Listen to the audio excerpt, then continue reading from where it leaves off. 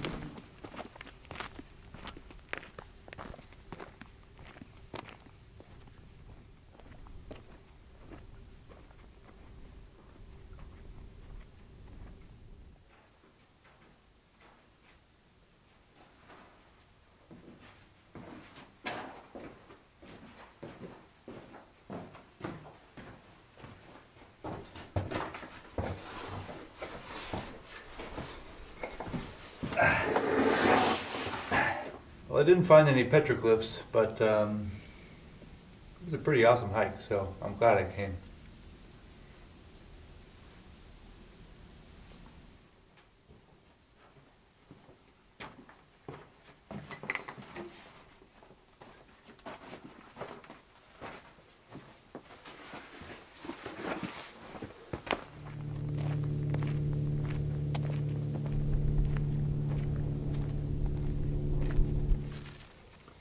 That was a fun little hike. Now I'm just making some, I guess you call it brunch. I gotta hike into that canyon around noon, and it's quite a long hike and I don't want to bring a bunch of food, so I'm just gonna eat now.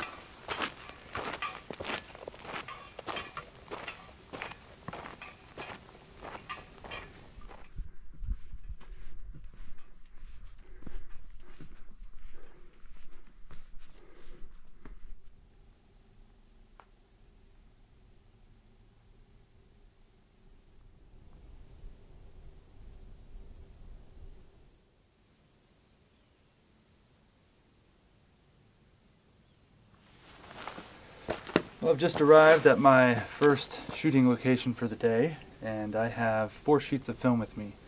3 sheets of Kodak Ektar 100 and a single sheet of Portra 160. That wasn't by choice, that's just all I can fit in my pack, so I'm kind of limited there. But there's 4 subjects in this area that I want to photograph, and I'm just going to choose 2 today, because generally I like to shoot doubles on things, just because you can have scratches or light leaks or uneven development. Those things do happen. I'm going to go ahead and set up my camera and start working on a composition.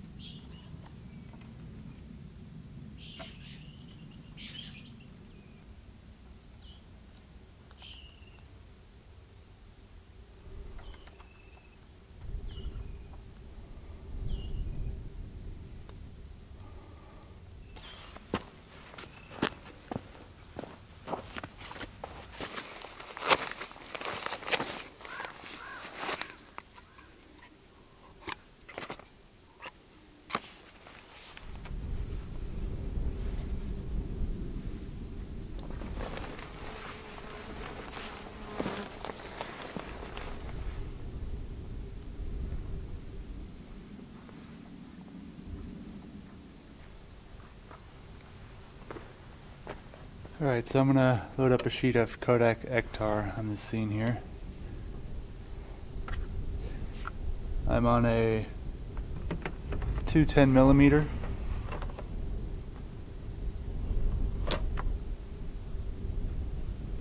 And there's a little bit of a breeze right now, so I'm just kind of waiting for that breeze to stop. Light's looking good.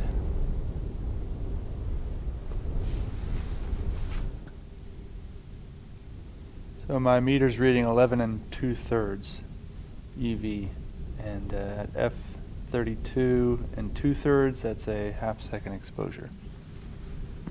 Alright, the wind has stopped. This is my first exposure on Kodak Ektar 100.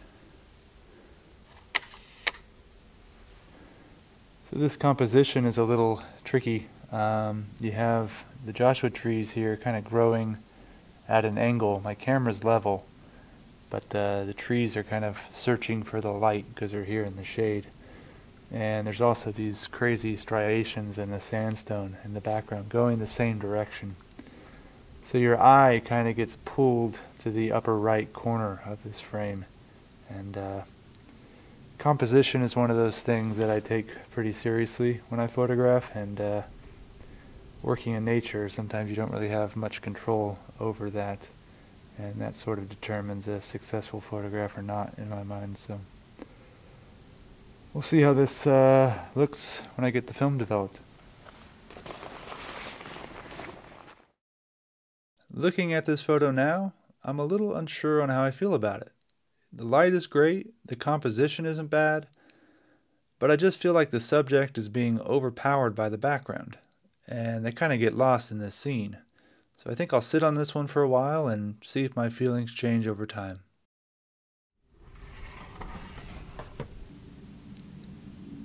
Okay, everything's nice and calm now. This is going to be a half-second exposure on Kodak Ektar. So that's the first scene done. Now I'm going to head over to my next location and start to compose that scene.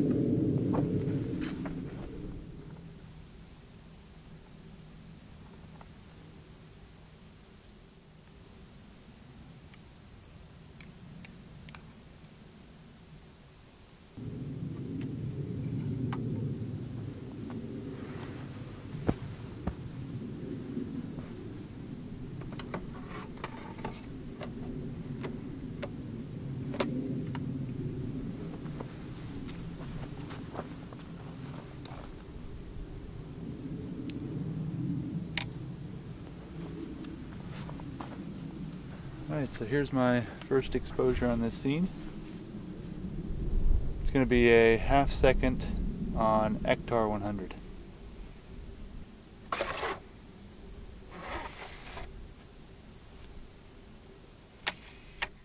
This photo is exactly why I came to this location. Sometimes I'll go on a trip with a very pre-visualized photo in mind, and sometimes I'll simply go just to explore and see what I can find. But on this trip, I wanted to take a portrait of a Joshua tree set against a sandstone wall that was bathed in reflected light. My only gripe about this exposure is that Hectar really went a little too red for my taste. So let's see what happens with this sheet of Portrait 160 I'm about to expose.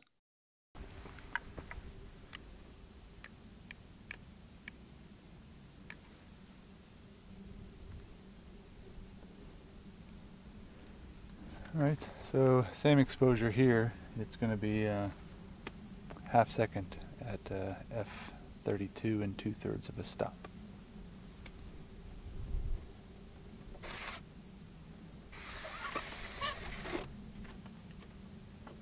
This is on Portrait 160.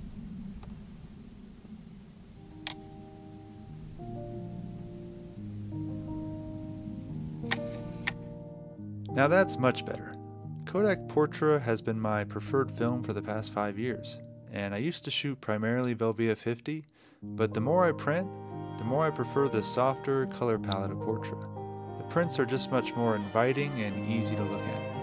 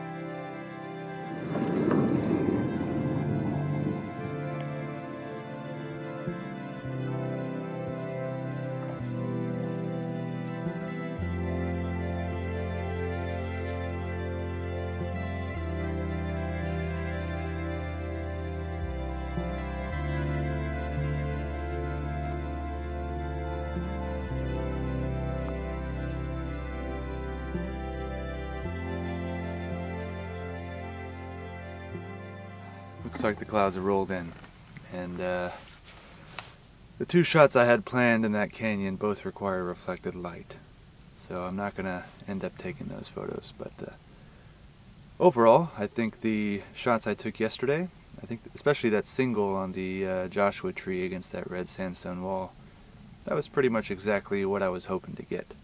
So hopefully that shot turns out. But as always, I want to thank you for watching, and I look forward to seeing you on the next one.